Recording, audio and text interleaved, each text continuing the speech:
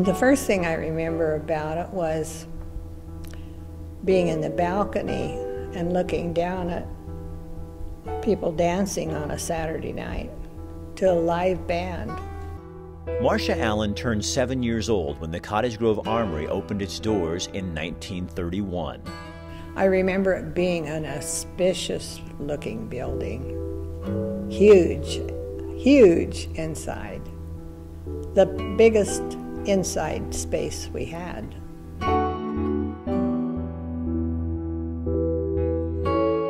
Discovered that in 1931, when the building was constructed, that the citizens of Cottage Grove passed a bond measure and put in $15,000 to the purchase or to the construction of the armory.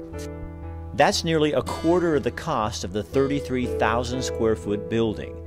The Great Depression didn't stop the project. People understood better times were on the horizon and they needed to invest in the future.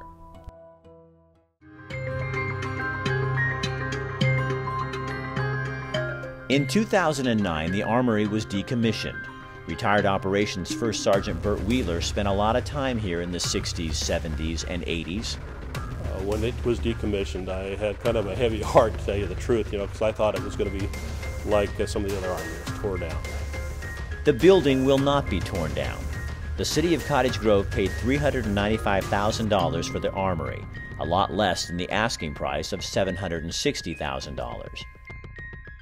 Materials for everything in this building except for the floor tile in the restrooms came from around Cottage Grove. The dream is to make this a gem of what it used to be in the community. I mean, the community came together in 1931 and saw the need for a space like this for events and activities, and we still have that need.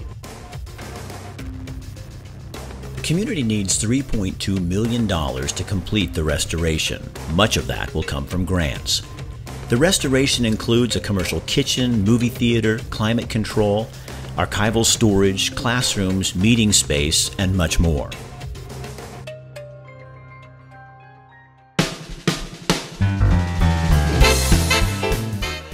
This is more than a building.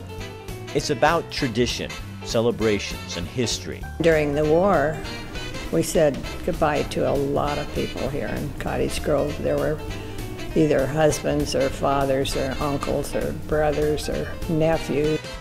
It's about first dates, dances, and graduations. It's about preserving who you are as a community by saving bits and pieces of your past. Isn't that what Cottage Grove is all about? Saving its past, and in doing so, creating its future. Oh, this is a gem. Gold mine is a big thing to say in Cottage Grove because of our mining heritage, and this is just another piece of that heritage.